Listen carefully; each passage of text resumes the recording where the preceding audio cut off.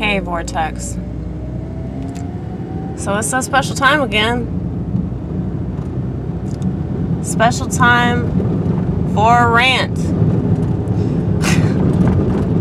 Don't you love these special times? I do. I really enjoy them, do I not? People that are angry about the world and how stupid the people are that live in this world, we just love ranting. That's our favorite thing ever. Don't you love that? Don't you love when people accuse you of being angry? They have no idea why you're so angry. It's not who we are, but who we is.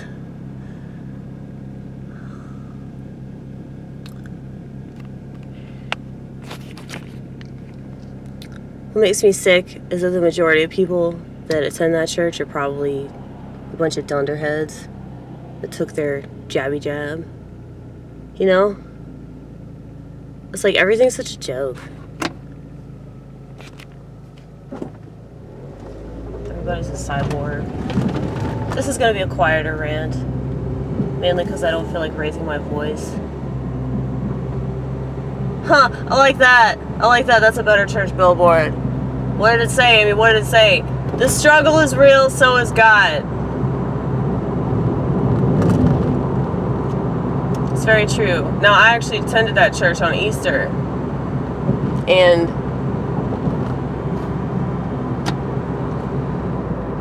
all those motherfuckers were going to take their jibby jab. You know? It's like, how can you... You know, I don't want to say anything about that. Like, Happy Mother's Day, honor and respect your mother. Yeah, I'll bite. That's good. That's good. Won't have the same sentiment towards fathers, though. I'll tell you that. Definitely not from the mainstream, since they hate fathers. There's no greater enemy to this regime than fathers. Masculinity. They're trying to completely destroy that.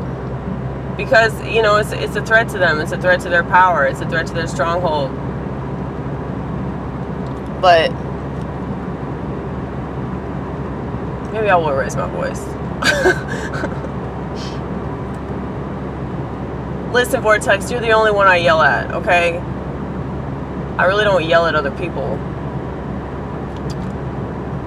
Because I hate it. I hate how people think that they have to raise their voice in order to get their point across. You really don't have to do that. That's immature. But that's my family. My entire family yells. So it's almost natural for me to be as quiet as I possibly can be. But I forgot what I was saying. Oh, you were going into how you shouldn't judge Christians, you know, for not understanding the Bible right. Nobody does. I mean, that's why Jesus said he was going to come back. He was like, dude, they're not going to get this right either. All these people that say they support me, they don't really support me. Same issue with the Jews and the Pharisees, you know? Like, people that call themselves Christian, they don't really look into things. And if you don't look into things, you can't expect to know things. You know what I'm saying?